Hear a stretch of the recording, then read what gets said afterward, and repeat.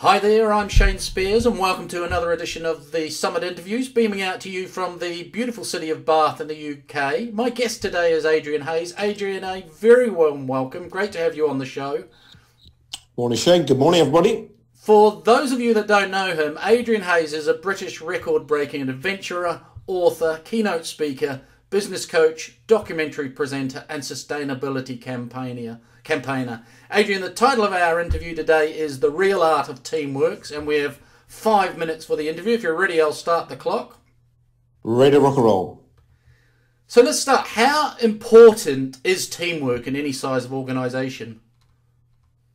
Well, I think if you ask any survey that's ever been done with any corporation, and they've been asked that same question, how important teamwork is, and they'll put it right up the top. It's critical. And in all my work, in my development work, in leadership development, team development, we've got a lot of things we do with companies. It is usually the number one thing that comes up. They've got a team, they've got silo mentality, they've got communication problems. They want to get a team that is bonding and working far better together. So I think your clients and everyone out there will just answer the question themselves. And do you think companies do enough work to enhance teamwork? I think they do bugger all. And that's the crazy thing about it. Every survey has shown how important it is. A survey of the top 400 CEOs, of the skills the workforce needs by 2030, teamwork was second only to problem solving. It's so critical. And yet companies, they'll do stuff on their own personal development, leadership development for their star players.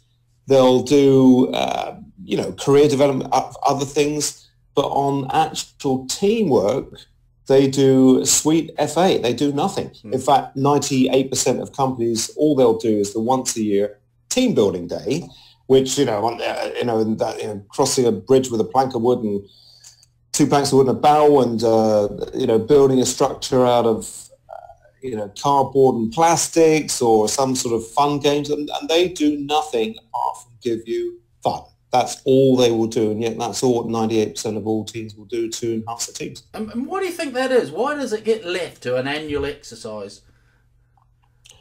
It's the great puzzle, because great teams do this stuff, hour after day after week. I mean, look at your own New Zealand rugby team, and I've met Gordon Tidgens, the sevens coach. I mean, what you guys put into it. Sports teams put a ton of stuff into teamwork.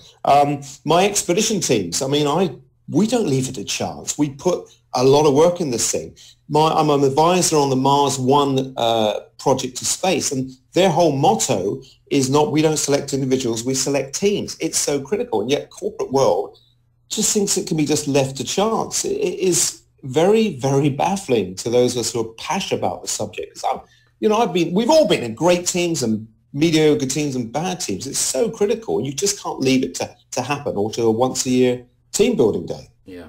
And what are some of the skills great teams require? Well, we use this word communication. Let's be honest. It's one of the most overused words apart from sustainability in the English language today. It's used all the time about great communication. But what is great communication? There's a whole different raft of different levels of listening skills, of speaking skills, assumptions work, of feedback, all this stuff that goes under and many, many more goes under the communication umbrella. So, it's all very well to talk about communications are key. And, I've seen this before in companies, our greatest resource are our people. And yet we're doing very little to do anything about it. So I think great teams have got great communication, ability to speak openly, transparently and honestly without taking things personally. And one of my key agreements I do on my teams on expeditions, we have to have the right to say anything to each other without taking it personally. Because if you've got things take it personally, you just never get things said. And how do your programs develop these? Why are your team coaching programs unique? Well, firstly, I don't do team building days. We have fun, but there's fun with a meaning. So what I do in my programs is, I've been in this work for like 20 odd years, and it's bringing the whole spectrum of personal development, from the healing, counseling, therapy, mentoring, coaching, consulting, everything, that whole spectrum.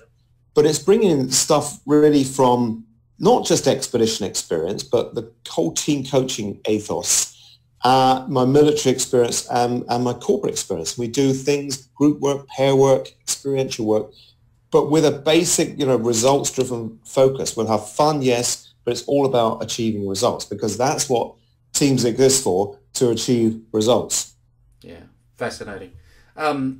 Sadly, we've come to the end of our time, Adrian. Folks, for more resources, check out Adrian's website, www.adrianhayes.com.